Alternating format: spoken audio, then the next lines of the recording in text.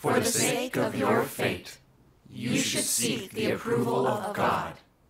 This is to say, since you acknowledge that you are a member of the house of God, you ought then to bring peace of mind to God and satisfy him in all things.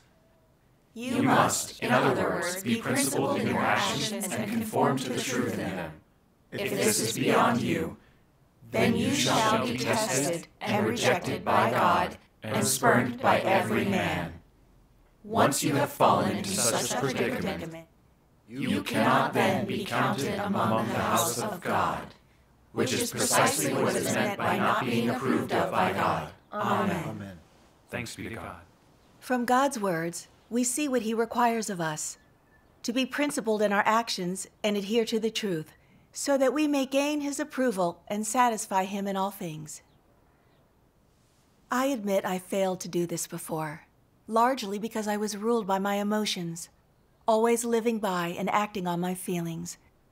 Though it never looked like I was doing any evil, my actions went against the principles of truth, and this hindered the church's work. But after God judged and chastised me with his words, I began to understand the nature and consequences of acting this way. I could then approach things with the right motives instead of relying on emotion, and I could put God's words into practice. Thanks be to God. Last November, when my duty was as a church leader, there was a poll on how well the group leader of every gathering place was doing. From the responses I saw that the group leader, Sister Lee, was always careless in her duty, and that if any of her faults were pointed out, she wouldn't just refuse to accept the truth, she'd argue. When others had difficulties, she wouldn't help them by fellowshipping on the truth, but would lecture them in a condescending way and constrain them. After reading all this, I understood that based on the principles of selection in God's house, she had to be replaced. But we both came from the same hometown and had worked together in our duties before. We had always been very close, and she had looked after me a lot.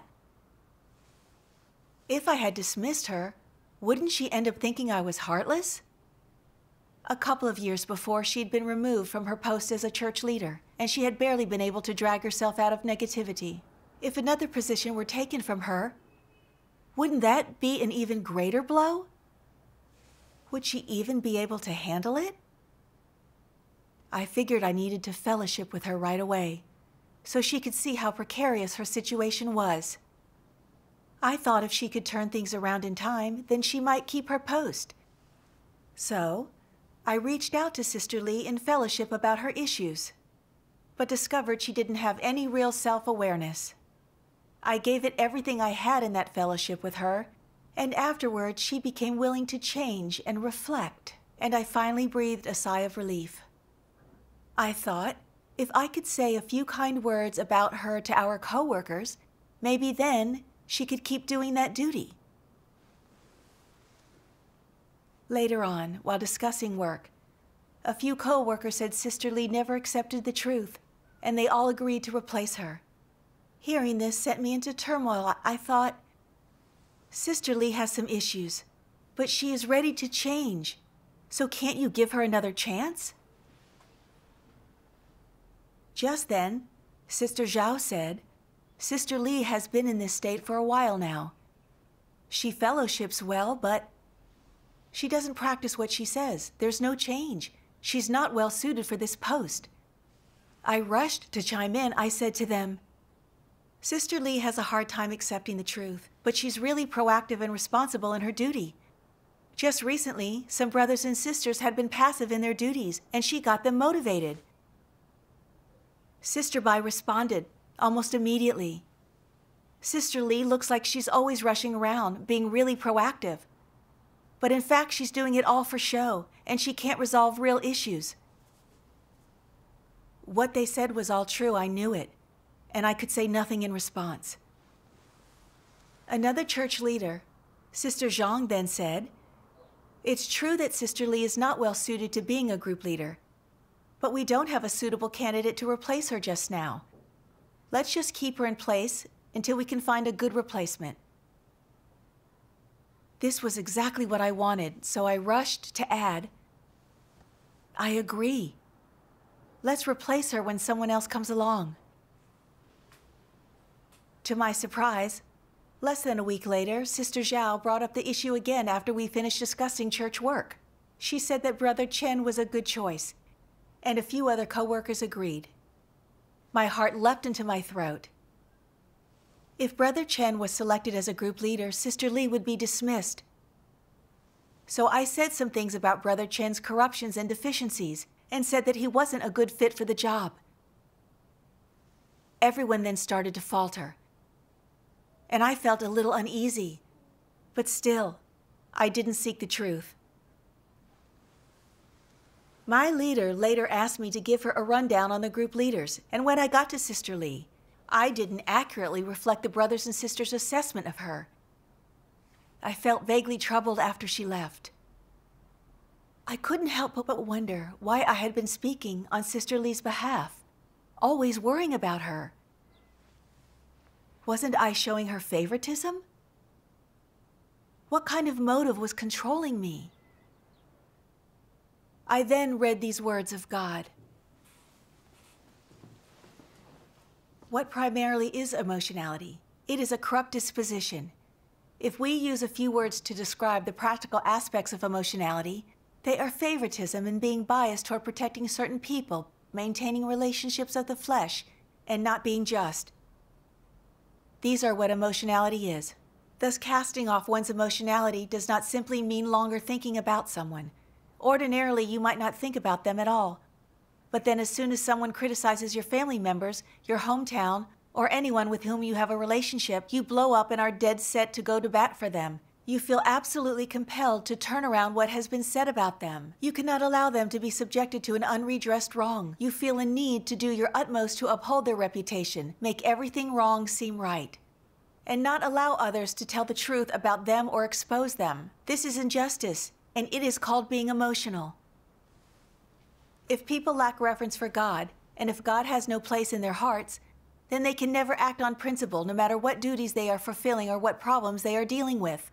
People living within their intentions and selfish desires are incapable of entering the reality of the truth. For this reason, whenever they encounter a problem, they do not cast a critical eye over their intentions and cannot recognize where their intentions are erroneous. Instead, they use all kinds of justifications to manufacture lies and excuses for themselves. They do quite a good job of protecting their own interests, reputation, and interpersonal relationships. But they have not, in fact, established any relationship with God. Amen. Thanks be to God. Thanks be to God. This shows how, in the face of problems, we can't act fairly according to the principles of the truth. But we don't distinguish between right and wrong, favoring and protecting those we're connected to or who benefit us. This is acting on emotion and is a kind of corrupt disposition.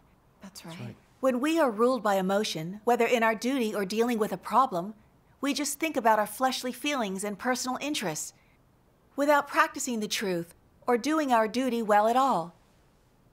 That's the state I found myself in.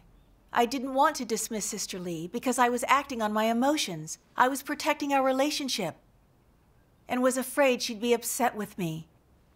So when coworkers wanted to adhere to the principles and replace her, I did everything I could to protect her so she could keep her position. When I gave the leader my assessment of her, I downplayed it, covered up for her, out of favoritism, and used a smokescreen. Looking back, I can see now that my motives and intentions were all ruled by emotion. I was living in the corrupt disposition of cunning and deceit, willing to compromise the interests of God's house to protect a relationship, ready to offend God before offending a person. I was totally lacking reverence for God. I was so selfish and despicable. I just felt so guilty about all this. I immediately went to the leader to confess and tell her the truth. Afterward, I prayed and reached out to God. Why am I always driven by emotion, unable to practice the truth? What is the real root of this problem? One day in my devotionals, I read these words from God. Born into such a filthy land, man has been severely blighted by society. He has been influenced by feudal ethics, and he has been taught at institutes of higher learning the backward thinking, corrupt morality, mean view on life, despicable philosophy for living utterly worthless existence, and depraved lifestyle and customs. All of these things have severely intruded upon man's heart and severely undermined and attacked his conscience. As a result, man is ever more distant from God and ever more opposed to him. Even when they hear the truth, those who live in darkness give no thought to putting it into practice, nor are they inclined to seek out God, even if they have beheld his appearance. How could a mankind so depraved have any chance of salvation? How could a mankind so decadent live in the light? Amen. Thanks be to God. I then realized that acting on emotion mostly comes from being misled and corrupted by Satan. Through school, education, and social influences, the devil Satan steeps people in worldly philosophies and laws of survival. Like every man for himself and the devil take the hindmost, blood is thicker than water, and man is not inanimate. How can he be free from emotions? I've lived by all these philosophies, seeing protecting those close to me as something positive, seeing sympathy and pity as being loving. As for Sister Lee being replaced, I kept thinking we were from the same place and that she always looked after me. So when she was facing being dismissed, I thought I should help her and speak for her. I thought that was the right thing to do. I knew she really didn't take on her duty as a group leader, but often lectured others and controlled them. Not replacing her would have caused harm to the brothers and sisters and impacted the church's work. But I went against the principles of the truth and disregarded the interests of God's house, doing all I could to protect her and keep her in her post. I exploited my duty to preserve our relationship and used the church's work to repay her kindness to me. I was exploiting my power and duty for my own personal gain. How is someone like me worthy of church work? As a church leader, I should have been thinking of the church's work in the brothers and sisters' lives and acting by the principles of the truth in my duty. But I was placing sentiment above all, well aware of the truth but not practicing it. Wasn't that betraying the truth and principles and not taking my church work seriously? I was actually biting the hand that feeds me. I then saw that those worldly philosophies are fallacies Satan uses to corrupt and deceive people. Speaking and acting that way is totally devoid of fairness and justice, and there are no principles of the truth in it. That's exactly the same life philosophy of Communist Party officials. When a man advances, his family shares in his status. When someone becomes an official, their relatives far and wide benefit too. And they can do practically anything with impunity. A CCP-controlled society is so dark, so evil, totally devoid of fairness or justice.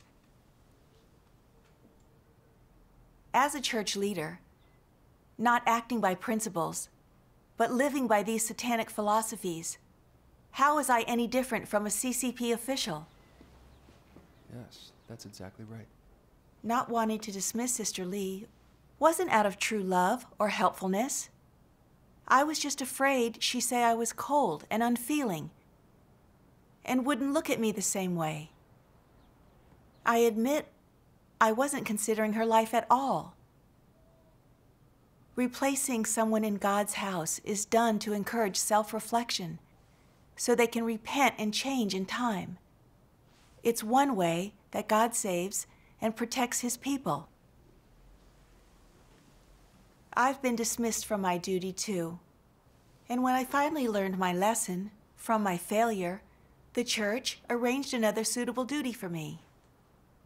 It was only stumbling and falling that caused me to reflect and allowed me some true self-awareness. I also understood more of God's will to save man and saw that his love contains both mercy and righteousness. There are principles to God's love. He doesn't indulge or spoil us. But my love for others was full of satanic, worldly philosophies and based in personal interests. It was narrow and selfish, odious and disgusting to God. That's right. That's right. So I realized it's harmful to ourselves and others when we rely on our feelings. That was my biggest barrier to practicing the truth and doing my duty well. Without accepting the judgment of God's words, without true repentance, I'd have offended God's disposition and been detested and eliminated by God. I later read another passage of God's words. If you want to have a proper relationship with God, then your heart must turn to God.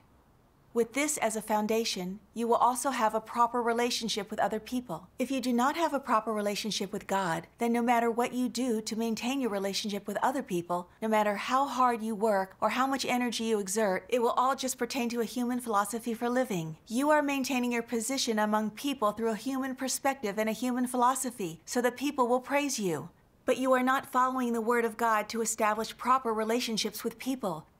If you do not focus on your relationships with people, but maintain a proper relationship with God, if you're willing to give your heart to God and learn to obey Him, then naturally your relationships with all people will become proper. This way, these relationships are not established in the flesh, but on the foundation of God's love.